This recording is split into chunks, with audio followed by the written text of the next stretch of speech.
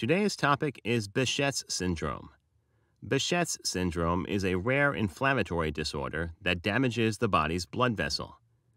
The condition is not contagious and cannot spread from person to person. However, multiple parts of the body get affected. It is a chronic condition, and severity varies from person to person. Onset is usually in people in their 20s and 40s and affects both men and women. While common in Turkey, the Middle East, and Asia, it is less common in the United States and Europe. The American Behcet's Disease Association provide that the prevalence of the disease in Turkey is as high as 400 cases per 100,000 people. Symptoms may temporarily disappear and reoccur at a later time. Causes. The exact cause of the condition is unknown. Because the symptoms are related to inflammation of the blood vessels, it may be that a person inherits an immune system disorder that affects their arteries and veins.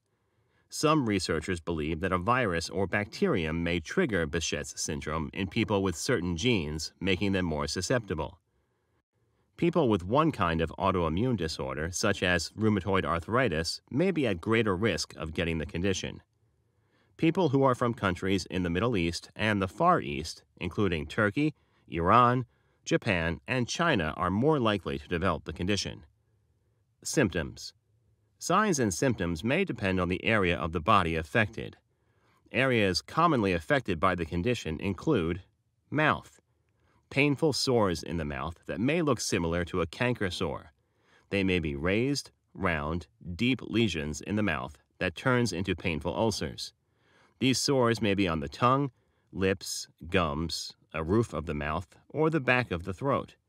These sores often heal within 10 to 20 days. Eyes. The condition can cause inflammation of the middle layer in the eyes. This condition is called uveitis. Uveitis may affect the front of the eye, or anterior, and the back of the eye and retina, or posterior.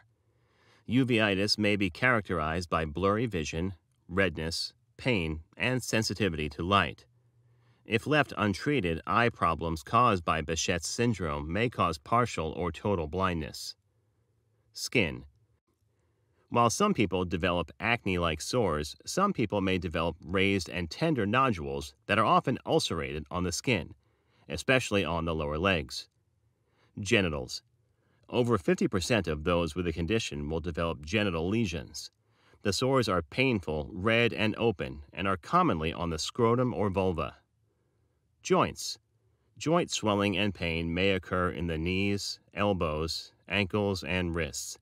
This can last for 2 to 3 weeks and resolve on their own. Brain. The condition can also lead to inflammation of the brain and the brain stem. This can lead to headache, fever, poor balance, memory loss, disorientation, and stroke.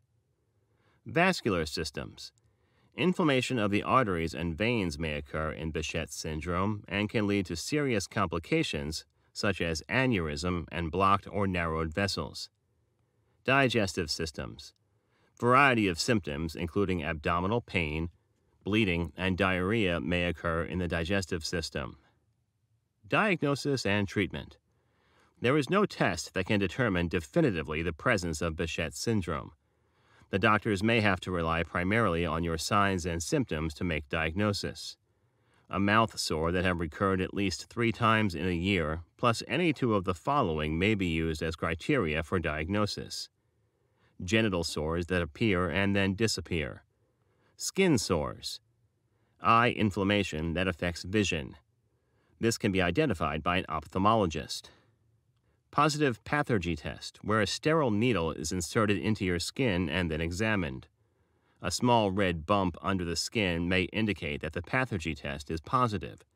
This means your immune system is overreacting to stimulus. Treatment.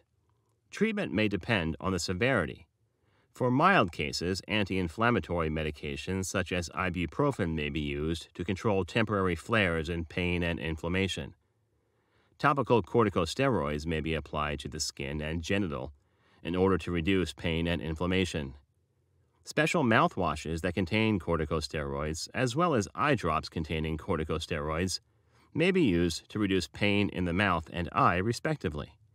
If topical medications don't work, a strong anti-inflammatory drug called colchicine may be prescribed in severe cases. Corticosteroids such as prednisone may be used to reduce inflammation in severe cases. Immunosuppressive drugs such as azathioprine, cyclosporin may be prescribed. This helps to keep your immune system from attacking healthy tissues. Medications such as interferon alpha-2b may be used to control inflammation. This medication regulates the activity of the immune system.